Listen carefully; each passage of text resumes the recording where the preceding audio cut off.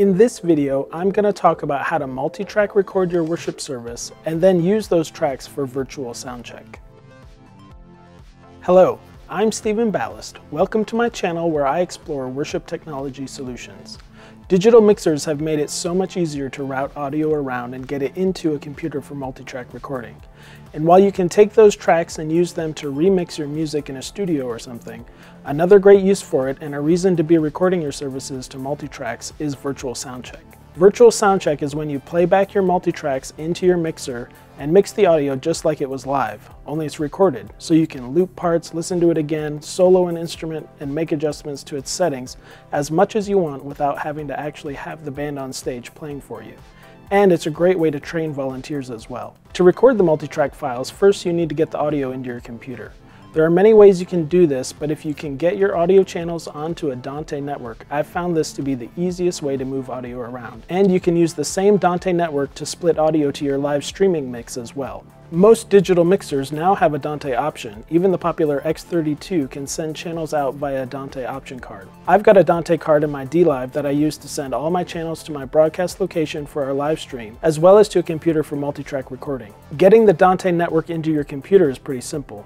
Especially if you have a lower channel count like 32 channels, you can easily use the Dante Virtual Sound Card, which is just some software that runs on your computer and then uses your computer's existing Ethernet port and shows up in your recording program just like it's an audio interface. In my video on live mixing in a DAW, I suggest that you not use the Dante Virtual Sound Card because of latency. But for recording, we don't care about any latency that the Ethernet port will add. You set up all the routing of your Dante network using the Dante Controller software. This runs on any computer that is on the Dante network. You can just run that on the computer that you're using to do your multi-track recording. In Dante Controller, I like to keep a 1-to-1 patching. Channel 1 of my mixer goes to channel 1 of my multi-track. As much as you can follow this 1-to-1 routing, it will save you a lot of headaches when you are routing this out and then back into your mixer. One of the best solutions for multi-track recording and virtual soundcheck is Waves Tracks Live, because it's free and it works great. In Waves Tracks Live, under Preferences, select Dante Virtual Sound Card as your interface, or whatever Dante interface you are using, and your Dante channels will show up as your inputs in Tracks Live. I also like to use Reaper for this because a lot of times I do use the multitracks to remix in a studio, and then I want a more full-featured program than Waves Tracks Live.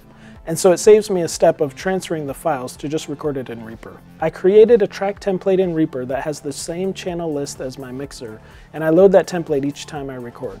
In Reaper's preferences, you also select your Dante Virtual Sound Card or Dante interface as your input device, and your channels will be routed and ready to record. Once you have your tracks recorded, now begins the fun part, playback and virtual soundcheck. You'll have to configure your mixer's inputs to route from the Dante network instead of your usual stage inputs. But if you recorded 1-to-1, it should be a pretty straightforward process. And on any digital mixer, you can save the routing as a scene or preset in your mixer, so you can easily recall it later and switch back and forth between your stage inputs and your multitracks. Now, when I begin playback on my computer, those channels show up in my front of house board just like they were when they were originally performed. Virtual soundcheck is a great way to try out EQ settings, dial in different effects like reverb and delay times, and also it's a great way to get out from behind your board and walk around the room and see how your mix is translating, without the pressure of a rehearsal where you need to be present and attentive to what's going on stage from the soundboard. Let me know in the comments below how you're using multitracks and virtual soundcheck. Also, it would be great if you'd subscribe to my channel so you can be notified on YouTube when I post future videos. Until next time, I wish you great success with your mixing endeavors.